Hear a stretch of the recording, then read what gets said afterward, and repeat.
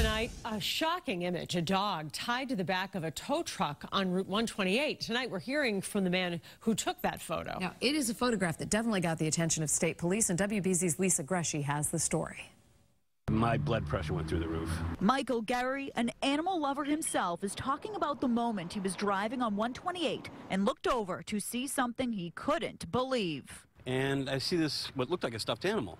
So I got up a little closer and I really got a good look at it, and it was a dog. Frantic, he tried to get the driver's attention before calling police. The driver pulled off at Route 16.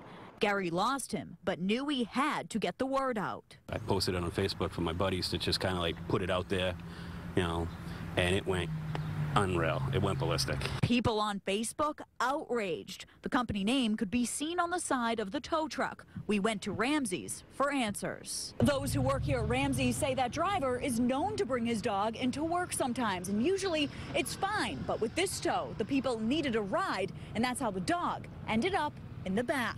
We watched as police left the owner of Ramsey's home this afternoon. He did not come to the door. Instead, the company's Facebook posted, "We have just been made aware of the photo that is circulating on Facebook. We do not support the driver's actions," and he was terminated immediately. Now, the Animal Rescue League and state police are both investigating. We're trying to find out how many times that was done also, so we know of 2. As the viral picture continues to circulate, Gary hopes it speaks for the animals who can't speak for themselves. Animals part of your family. There was enough slack on that leash that dog could have easily fall off the side and been caught up in the tire. Reporting in Waltham, Lisa Greshy, WBZ News.